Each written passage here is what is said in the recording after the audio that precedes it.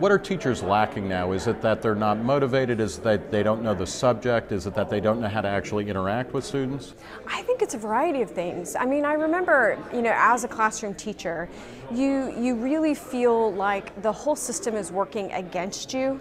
So instead of having the work that's happening at your school administration level or your district administration level supporting what you're doing and making what you're trying to accomplish easier or more effective, it actually feels like those things are holding you back.